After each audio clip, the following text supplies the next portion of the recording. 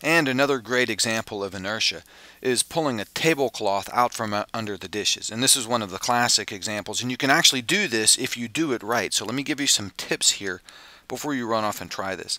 Let's imagine you have a tablecloth on your table. And I'll draw the table here.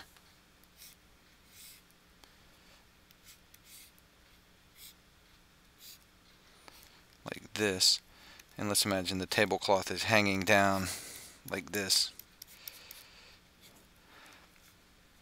and so this is the edge of the table.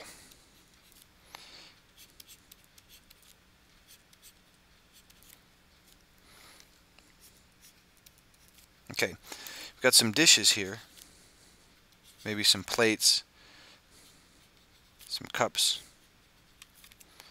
some silverware, maybe some food on there.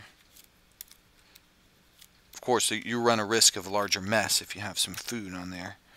So, okay, here's some tips. If you want to actually do this, you can actually pull the tablecloth, and because of the inertia of the objects on the table, they can tend to stay put. And if you do it right, you can get the tablecloth out from under there fast enough, and the objects move very little, and you can effectively yank the tablecloth out from under there without breaking things or leaving things a mess.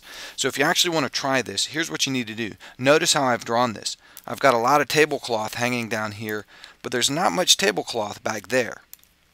So when you actually go, when you grab the end down here, and or actually you bunch it all up here and yank straight this way, straight horizontally.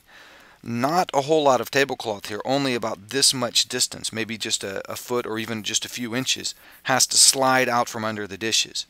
So the tablecloth then isn't in contact with the dishes for all that long. You can imagine that if you came around to this side and grabbed the tablecloth right here and pulled this way, that you would have to pull all of this length of tablecloth out from under the dishes, and that would be very hard to do. So your first tip is to set it up so that the amount of cloth you have to drag under the dishes is relatively small. In this case, just about this much cloth is going to get pulled out from under the dishes, not the entire cloth. Then how you pull it really makes a big difference. What you're going to want to do is take all this tablecloth here and kind of bunch it all up right here and grab hold right there. And then when you pull, you want to pull straight back, and obviously you need to go for speed. You want to pull it as fast as you can. So the speed is the first thing, or actually short amount of cloth is the first thing that you have to pull under the dishes. So set it up so you only have to pull a short amount of cloth under the dishes. The second thing is the speed. You need speed. If you just drag it slowly, obviously you're going to drag the entire dinner onto the floor. So don't go slow. You want to go as fast as you possibly can. The third thing is don't pull up. If you yank and end up pulling upward, that's going to lift the tablecloth and lift the dishes up off the table, and they just tend to move a lot more, and obviously if there's anything there they tend to spill. And if the dishes go up, they tend to come back down, right, because of gravity, and so you have more likely odds of a breakage if you pull it up. So don't pull up. And then the other thing that people tend to do, and this is the hardest thing to do, is don't snap the tablecloth. Some people, before they pull, they move their hand up and then out like that.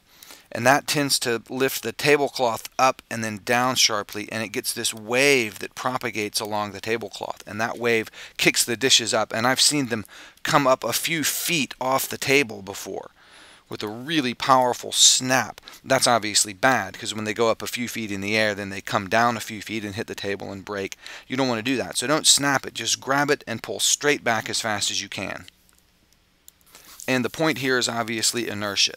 If you can yank the tablecloth out from under the dishes stay put because of their inertia.